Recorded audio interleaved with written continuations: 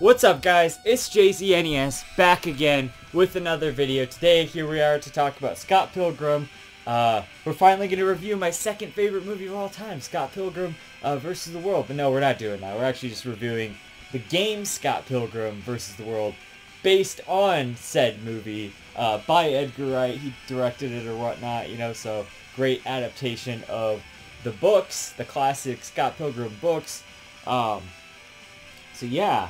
And, you know, of course, you can see I've got all the originals, and I've got all of the colorized versions here. And Scott Pilgrim's like one of these great things from my my years 20s, I guess you can say.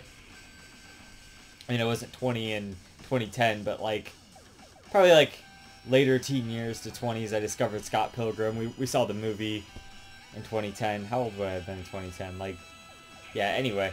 Point is, you know, so we went and saw this movie. Originally, I wasn't a big fan of said movie, but it grew on me, and then it really became something pretty awesome to me. You know, all the video game references, the cool music stuff, just the fast-paced directing was great with the movie. I just really enjoyed the characters and the story. You know, Scott and Ramona, and then all the side characters were great. And so, you know, the movie was a big kind of hit after a little bit there. It kind of caught on. I can't remember if it did well to begin with, but later on it definitely became a big hit. So they made a game to tie in with said movie, and that's the game we're reviewing today. It's kind of like a sprite-based, like 16-bit, almost like maybe 32-bit like style beat-em-up game, and it follows a lot of the scenes from the books and the movies and takes kind of inspiration from both and does a lot to really tie it all together, and because the like other you see all this stuff, but it's like despite all of this, the franchise really isn't that big. It's just the movie, the game, and then these books here. So these comics, they're like you know, comic books. But anyway, yeah.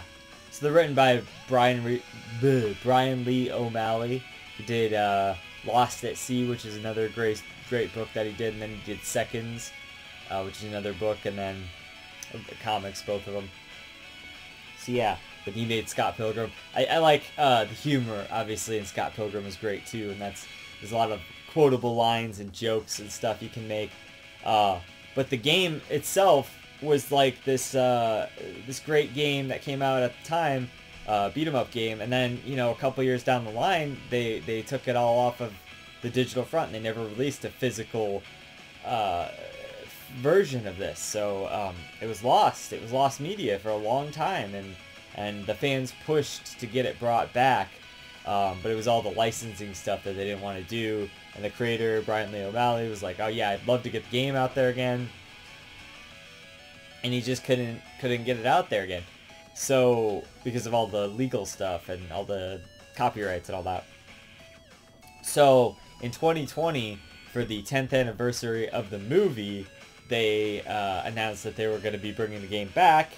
And so now you can get it again on digital storefronts for now. But you can also you could have also gotten, at one point, a physical version of the game, the complete edition here. You can see I got the PS4 version. I actually played the Switch version for this review, and it's also a multiplayer game, so I did play it with my friends. I didn't beat it with my friends, but we got most of the way through the game all together. And then, of course, I got this giant limited edition here, which I'll show off in a little bit here.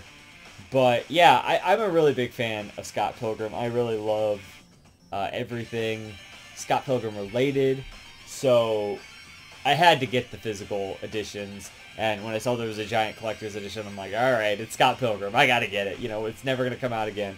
And this was done by Limited Run Games, who just released like indie games and stuff once as a limited run, hence the name, and that's it. And then you can't get it again.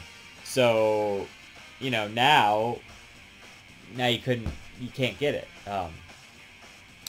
So yeah, so now I have it physically in case it ever goes away again, which it probably will at some point. So, but it was this great game that just kind of got thrown into the lost media circuit, and they finally re-released it, and that was kind of a really significant thing for the game. Yeah, and it came with, I got this t-shirt. It didn't come with the t-shirt or what I'm about to show off, but I had to buy them because, you know, I had to because I'm a huge fan. It also came with this, you know, I got this hoodie, which you can see it's got all the evil X's there. There we go. And Scott Pilgrim, which is awesome.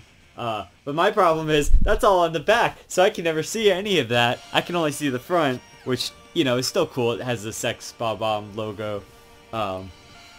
But, you know, it's not as cool as that fucking back there. So, yeah. So Scott Pilgrim, you know. All right. So let's talk about the game, I guess.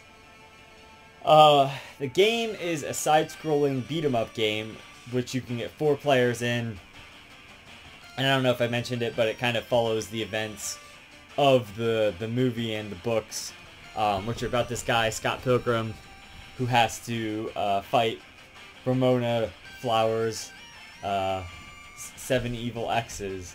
And, you know, it's like a minor spoiler, but I hope you've read or experienced Scott Pilgrim in some fashion by now. But, you know, she keeps saying 7 evil exes, and he's like, why do you keep saying that? And then she's, you know, then Mae Whitman in the movie, fucking Amity Katara, you know, like one of the best voice actresses of our childhood and I guess our adulthoods now, because Owl House, you know, comes out of nowhere, and she's like this ninja girl, and she's like the 4th evil X, and you're like, oh wait, he's like, you had a sexy phase, and she's like, yeah, you know, I didn't think it would count or whatever, and so it's cool. So it's, yeah, like even some like lesbian representation there. That's kind of cool, even though it was like, you know, just bi-curious, but it's something. It's representation nonetheless, which is pretty cool. And actually in the game, spoilers I guess for the game as well. In the game, which is cool, and I think maybe in the books, I don't really remember the ending to the books as well, but in the they don't really touch on this at all in the movie, as far as I know. But in the whole storyline, there's this other girl that he's dating before Ramona, Knives Chow. She's Chinese. That's a line from the movie. Anyway. And, yeah, so he's dating her, and, Knives Chow and Kim, who's one of Scott Pilgrim's friends, actually kind of end up together in the game, which is pretty cool. And even one of the recovery moves in the game is Knives coming out of nowhere and giving Kim a kiss, and then that recovers health or whatever, which is pretty cool. So yeah, that's it's good like representation there, and I kind of wish that had been in the movie, or if it wasn't in the books, it should have been in the books, because I think that's actually, they're great together as well, because at the end, you know, Knives kind of goes off in her own direction, and she's like, oh yeah, you know, you can be with Ramona because you two are kind of made to be together or whatnot. And so, yeah, they get, you know, but then you feel bad for Knives, because you're like, oh, well, then now she doesn't have anybody, but, you know, in this scenario, then Knives and Kim get together. It's like, oh, okay, that's pretty cool, so. Yeah, so, but, okay, so, like, you get all the main characters in the game, so you can play as, Scott, you can play as Ramona, who's the one I played as most, you can play as Kim, you can play as, Steven Stills, and then Knives, and, Knives and Wallace, I think, are the DLC characters. Wallace is his gay roommate, and Steven Stills is one of the members in the band or whatever. Which is kind of weird. I mean, I guess, because, so that's the point, like, he's got his whole band there. Kim, and then Steven Stills, and then, yeah, so that would make sense, actually. Steven Stills, he's the talent.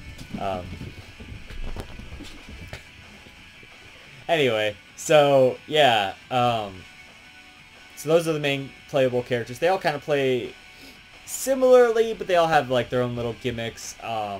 Ramona has her giant hammer, which is awesome, and it's part of why I play as her. She also has a move where she can like spin around with her purse, and that's pretty helpful. I like her the most. I think that's definitely the character that I played as the most. I leveled her up first to max level. They have a leveling system in this game. It basically just teaches you new moves as you go along, which is pretty good. But what's interesting is, so there's like 8 levels in the game or whatever, broken up into like certain stages or whatnot. And so,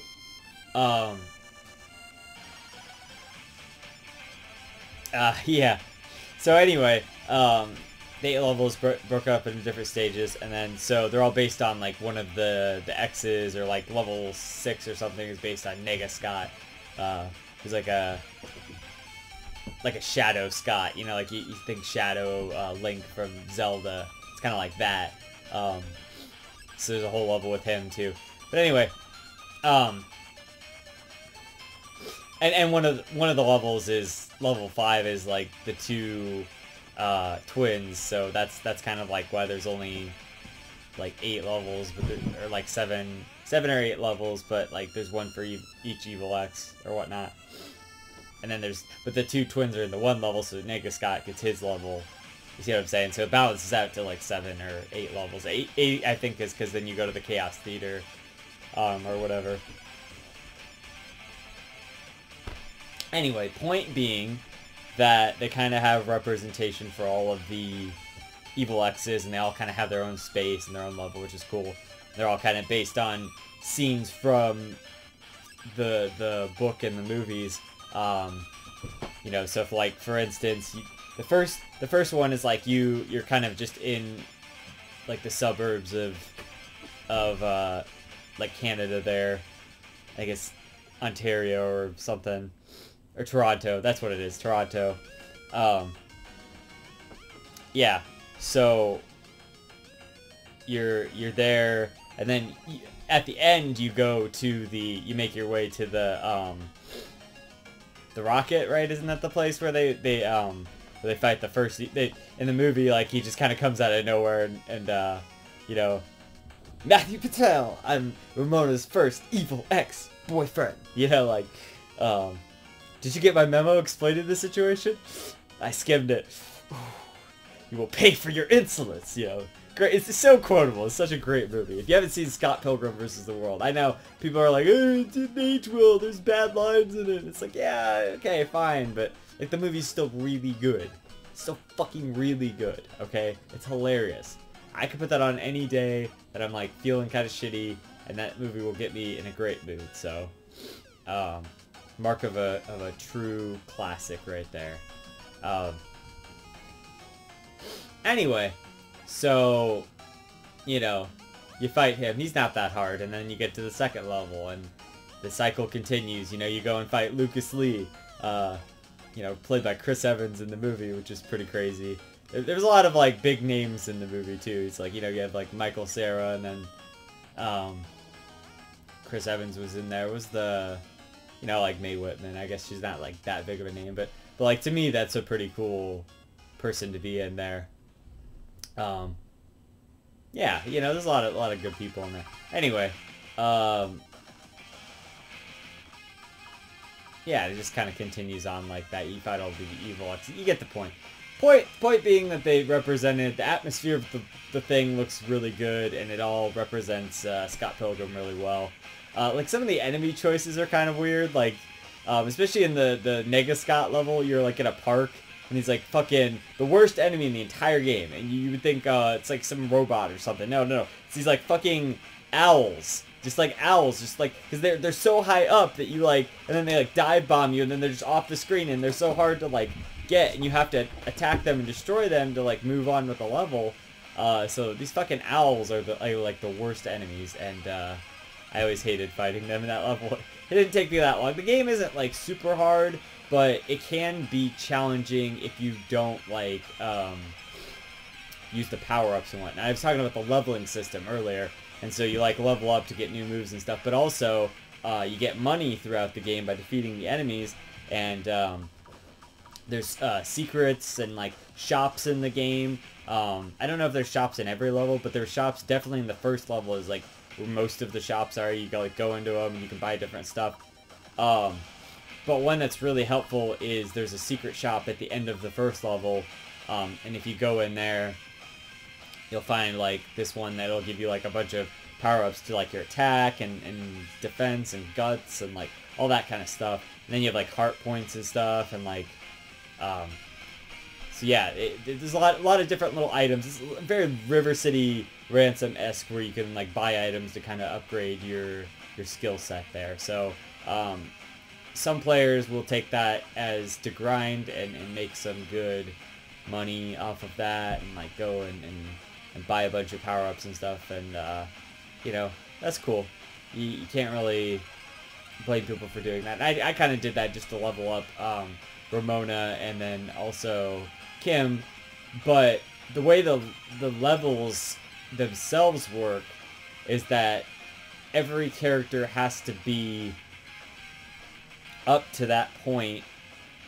So like if I wanted to go to level 4, if I was playing as Ramona and Kim, if I had like a second player, we could only do level 1 until we progressed to level 4. Or if I was solo playing as Kim or Ramona, if we're both at level 4, I think then you can both go to level 4.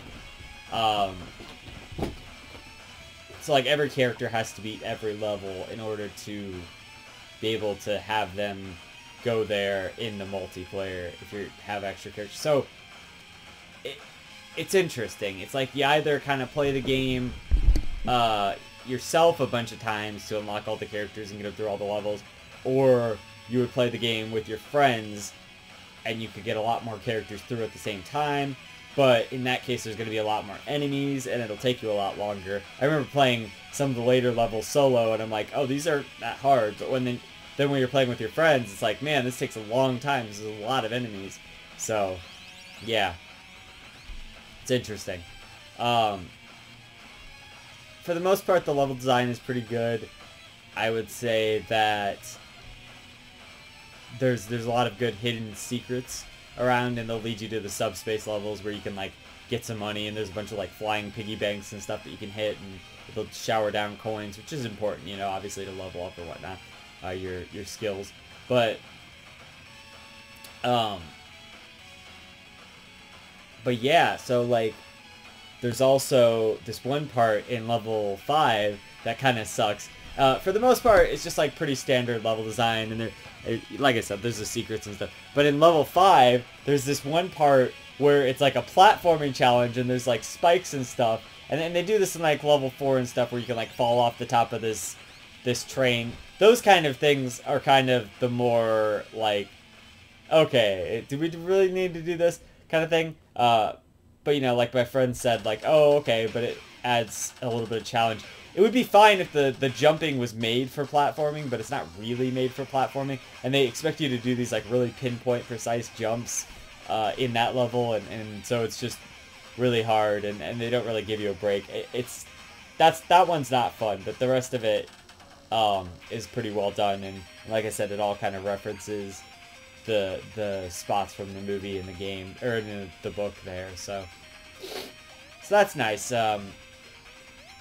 So like atmospherically, it perfectly like represents Scott Pilgrim, and you would get a lot of the enemies that you would think you would get, like in Stage 5 again, where there's all the robots and whatnot, because the Katinagi twins like make robots in the book or whatever, so that's pretty cool. There's like a part in Stage 5, like a mid-boss or whatever, where it's like this giant robot and he's got like fists and stuff. It's crazy, and it's awesome. But then when you get to them, they're just like pushovers, you know, you kill them like almost right away, and it's like, yeah, they're probably tired from making all those robots or something, I don't know. Anyway, so yeah, and a lot of the good humor like carries over to the game too, in a lot of ways, which is pretty cool. And they have like the base level of the story there, which is nice.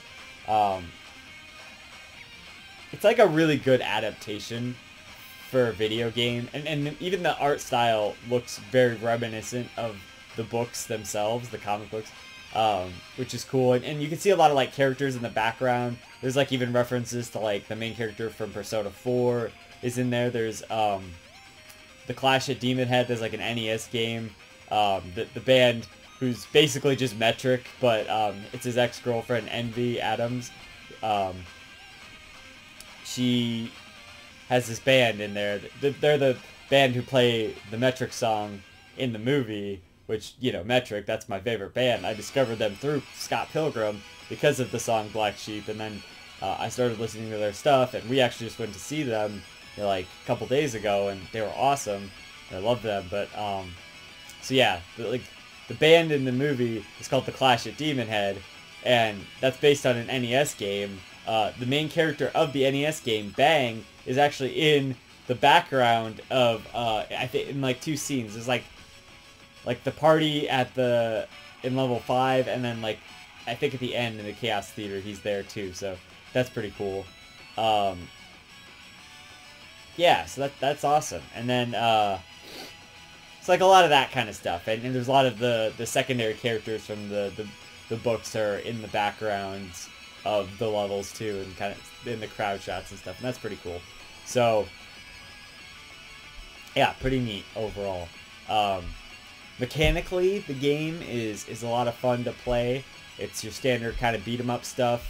You have a bunch of different moves. In each, like I was saying earlier, each character kind of has their own style of beat 'em up. But yeah, they're all kind of fun to play as, for the most part. I mean, I only played as Scott, Kim, and Ramona overall. But you know, I'm sure the other characters are pretty fun too. And they all have like pretty cool and unique like what do you call them, special attacks or whatnot. One's like a recovery attack, and one's like actually like a damaging kind of attack, which is pretty cool. So yeah, and they all kind of reference other characters through that, and like other little things, and that's neat. I like that kind of stuff. But the level-to-level gameplay, you know, is pretty much just the standard like beat 'em up style. You know, kind of get to the end. There's parts where you need to like grab a key and like throw it in a door, stuff like that. They vary it up a little bit. There's parts where you kind of have to speed through, break stuff, that kind of thing. But it's fun overall. I mean, it's not a very long game, and if it was any longer, it probably would have gotten kind of old fast. But you know, for what it is, it's mechanically a very good beat 'em up game there.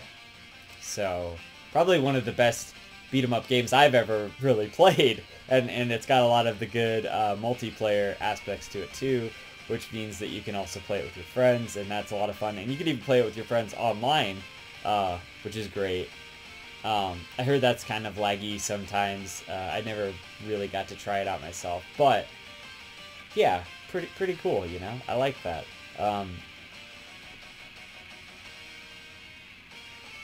Other than that, yeah, like graphically it looks cool. It's like a very retro style, but it all looks, it's really colorful. Like we were talking about that, we were playing it, like modern games all look like, not all of them, but a lot of them look really drab and like colorless and grays and browns and shit. I'm so fucking tired of that, and it not looking like, oh, is that realistic enough? Oh, I hate that shit. Just make it look fucking colorful. That'll age a lot better, and it always looks nice. And of course, the books were colorful, and the movie was very stylistic and colorful. Therefore, the game had to be as well, and it was. And it really nailed that art style, like I said earlier. So yeah, and the music, as you've been hearing, is just fucking kick-ass, like rockin'. It's very pulse-pounding. It's amazing, and it's really catchy, and it really fits the vibe of each level like super well. So I really like that. I didn't even know. Oh, this is like the end, like where you're fighting Gideon. And like like most of the boss fights are pretty standard, but like when you get to the end and then like Gideon comes out of, like, so you fight Gideon at the Chaos Theater, it's just him, and you're like, okay, whatever, that's probably like phase 1 of the final boss, and then you go into the subspace, and then he's there, he comes out as this like giant Persona god monster, like maybe Final Fantasy 7 shit, I don't know, like, or not Final Fantasy, it's Final Fantasy 7 or 6? That has like the giant god. I think it's 6. Yeah, no, it would be 6, like with Kefka and all that. He's like this giant, like, angelic god character, and he's got like all the other evil X's like under him, which is crazy. And then I noticed, like, before you go in to fight him, sitting there on the cloud is the sword, the Power of Love sword, that's got like pulls out, and then, you know, of course he gets the Power of Self-Respect later on, on his second attempt there. But like, oh my god, like, the sword is there and you can bring it into the battle. It sucks because it does like super great damage, but like, they keep knocking it off of you because projectiles keep hitting you, which is kind of annoying. Oh, yeah, so you can pick up items in this game, like weapons and stuff. So there's like a katana earlier in the game. There's like, you know, all sorts of like trash cans and shit like that you can pick up. And those are always fun to like throw at enemies and stuff. The best part is you can pick up enemies and throw them at other enemies or beat up other enemies with enemies, which is awesome. Yeah, like for that, like the katana is like one of the better items and stuff like that. The bats and stuff, those are always fun to use. So yeah, it's always fun to pick up stuff and throw them at the enemies and beat them up and stuff. But anyway, you can get the sword at the end there, and I thought, oh, this is so cool. And then fucking you beat that, and then you realize it like zooms out, and they're pulling a Mega Man 2, where it, like, you know, like Wily is like, it's like a projection or whatever, the alien thing in Mega Man 2. And I was just like, oh my god, they're fucking pulling a Mega Man 2 here. And then, like, yeah. So that was pretty crazy. But yeah. And I thought it was cool because I was playing as Ramona, so I thought it was cool how, like, really she should have been the one to beat up Gideon. In the movie, she's just fighting Knives, which is kind of like unearned because they don't really like know each other that much. Like, it's fine, but like Scott's the one fighting Gideon. It's almost like Ramona should fight for herself. I think that's even better. It's almost way better, actually. If Ramona fights the final Evil X herself, I get that Scott Pilgrim's the main character, and if he doesn't fight, they can fight together. Wouldn't that be a great, like, message if they fought together and then, like, they're like, okay, we can defeat our past trauma together or some shit like that. That'd be pretty good. I like that, actually. So they kind of did fight him together, honestly, in the movie, but, like, but yeah, like, Ramona definitely deserves to beat up Gideon, so that's cool. So it was kind of nice to see her defeating this, like, god Gideon thing, and then, like, all the evil X's are in there, so it's almost very symbolic. But yeah. So yeah, it was good, and it was a good ending, and I really enjoyed it, and I'm really glad I finally beat the game, you know. It's been a while of playing it on and off here and there, but it's a really enjoyable game, and it's really not even that long, so yeah, I'm really glad I beat it. So Scott Pilgrim, the game, let's see, I'm gonna give the graphics were really nice looking, the colors and all that were great, the atmosphere really felt really nice. The gameplay was really solid. The multiplayer is cool, so you can play that with your friends. That's really where it shines, is playing it with your friends. You know, it's alright as a single player game, but playing it with your friends is a lot of fun. So I do definitely recommend playing it with your friends there. And then the music's really good. The character, you know, the characters are represented really well. And the lore of the world, like the atmosphere and stuff, is good. And it's a faithful adaptation to all of Scott Pilgrim, so I like that too. So, yeah, overall, a really great game. I really recommend it. It's pretty cheap on, like, the eShops now and stuff. Get it before it goes away. Again, but I'll give it, like, a 9.5 out of 10. So, yeah. let's take a look at what comes in the special edition here, since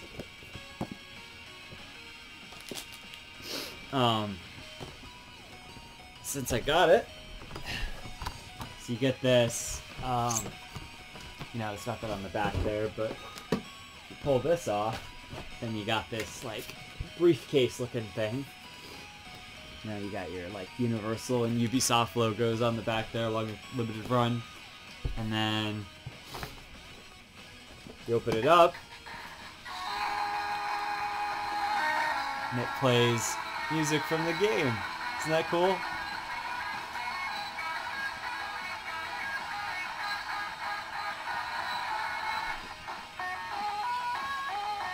And then, oh, lift that up. Underneath here, we got even more stuff. So there's these drumsticks here. Can you see the? You see they're like characters from the game there.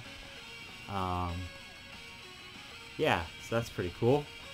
Who's on the other one? Is it the same thing? Oh yeah, and it's got Kim on the other one there. Kind of hard to tell, I know, but so you got those. I got the keychain, so I got the Ramona one, and I got the Scott one somewhere else. Also, the pose here is like Sonic Adventure, so I thought that was really cool. The soundtrack for Scott Pilgrim, The World versus the Game, versus the World, the game. The cool like Genesis looking case here, which is really neat. And then on the inside of that, some other stuff. So you get a bunch of stickers and whatnot. And oh yeah, there's a little thing that tells you to go download the guide there, the digital version. And I've got a physical version here, so that's pretty cool. That also was kind of exclusive to the collector edition here, so another reason I kind of wanted to really get that was for the guide. I'm gonna try to set this down a second so I can show this map. Then they give you this physical map for the game there, which is pretty cool. Yeah, I was right, it's Toronto. Yep. So that's pretty neat.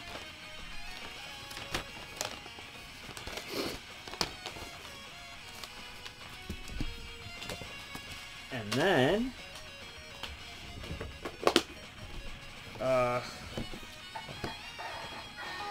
one more thing here. There might be something else under there, but oh yeah, there's a little bit more under. All right. Oh yeah, there's a few more things. Okay. Oops. Okay, so then you got Scott Pilgrim versus the World behind the pixels. It's like also a guide for the game there. Okay, I'm gonna pull these out now so we can check these out in a second here. I'm gonna close this guy up. All right. So, oh well, here's the soundtrack on cassette. Most people would be like, oh, why would you want it on cassette? Nobody has a cassette player anymore, but it's just cool to have, you know. Nice and collectible. Little pixel pin art there of Scott, which is pretty neat.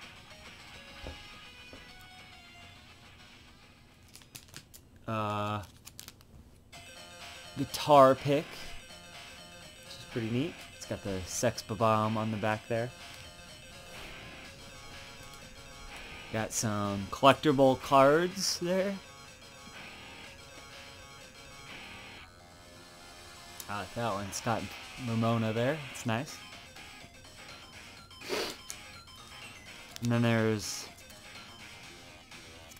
some cards in here. I don't even know if I've opened this yet, actually. I don't even know what's in here. So we have Gideon Graves. I'm assuming these are going to be the evil X's. Yep. The Katanagi twins.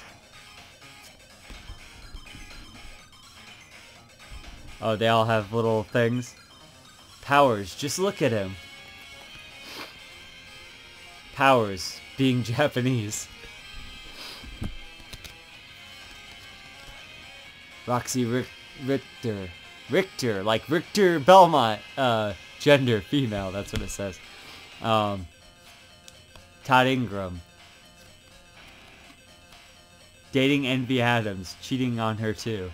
Oh yeah, this is what they all say in the game when they like come up. They all have these like little splash screens like this. Lucas Lee, Powers, look him up on the web. Matthew Patel, Powers, mystical. So that's kind of cool. I like that. That's neat. All the evil X's there.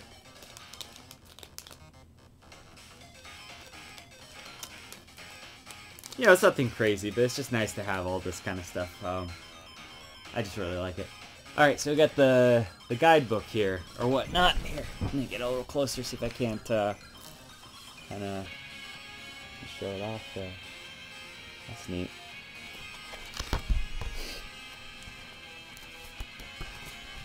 Got some good art there.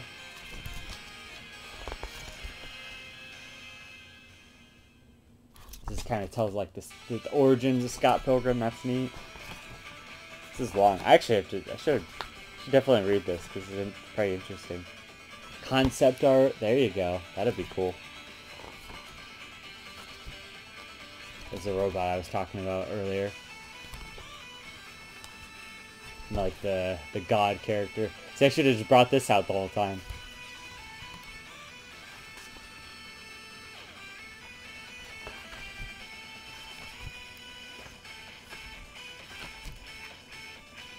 See, and then you get the strategy guide. Tells you how to play it and like all the mechanics, the co-op exclusives.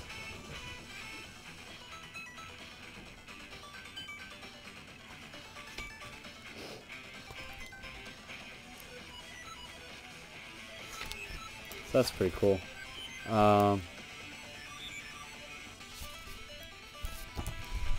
Let's see, what else is in here? Ooh, unlockables. What? You can get Nega Scott? I didn't even know that. Apparently I didn't do something. Beat the story mode with Scott, Kim, Stills, and Ramona. So you gotta beat a lot to do that. And you gotta unlock knives by connecting your thing to a Ubisoft Connect account. So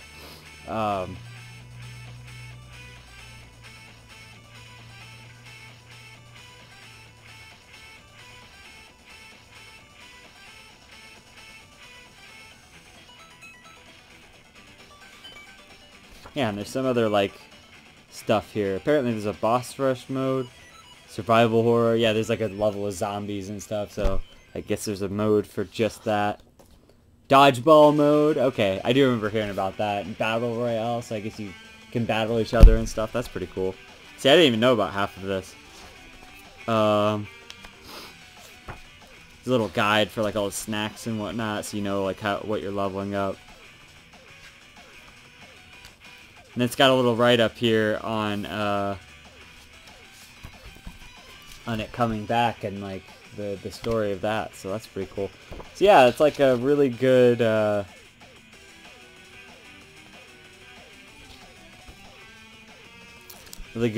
like covering of the whole game there, which is pretty cool. Very neat. So yeah, just wanted to show that off. Overall, I love Scott Pilgrim. I love the game. I think it's really good. I think if you haven't seen Scott Pilgrim the movie, you should go see that. If you haven't played the game, you should play that. If you haven't read the books, you should read those because those are awesome. Probably get the colorized versions if you can, or like get them digitally colorized because that's always nice. So yeah, I love Scott Pilgrim. Go experience it. Go experience all of Scott Pilgrim. Because we're not going to get probably any more. So, I love it. This game's great. Until next time, this has been JZNES saying keep it classic. Stick around for more reviews, underrated games, and I'll see you guys in the next one. JZ out.